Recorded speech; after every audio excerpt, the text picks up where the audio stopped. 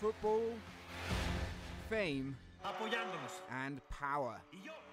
Netflix's first original Spanish-language series, Club de Cuervos, has all the makings of a crowd-pleaser. And just like football, there is a lot on the line. Gaz Alazraqui directed Mexico's highest-ever grossing film, Nosotros los Nobles, and that led to Netflix approaching him for this project.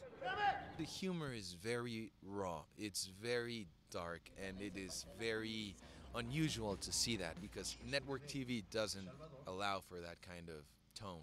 The streaming giant is hoping that the story will resonate in a key market. Netflix admits it was not easy creating brand awareness in Latin America, but they built about 5 million subscribers, and they think now is the time to invest in Spanish-language content. With an estimated 68 million broadband households in Latin America, the market could offset slowing subscriber growth in the United States. As we become more mature as a business, we're going to have a bigger and bigger audience from outside the United States. So I think we want to be thoughtful about global programming and telling stories that are uniquely differentiated around the world. A marketing push is underway ahead of the release. However, many young consumers we spoke to still need to be won over by Netflix.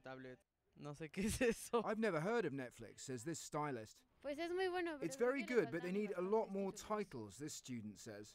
Netflix won't comment on marketing or production costs, but it is clear where their priorities lie. Netflix is sacrificing short-term profits in order to grow and grow and grow in these international markets. It's determined to have a footprint all around the world. And so far, investors are willing to go along for the ride. For Alazraqui, the project has brought a sense of pressure, but he's remaining philosophical. Time-wise, yes, I need to deliver against a date, and that is very stressing. But there's no way to know if you're going to do something that works or not. So what you try to do is just do something that you like. A worthy goal for a project that could score big for Netflix.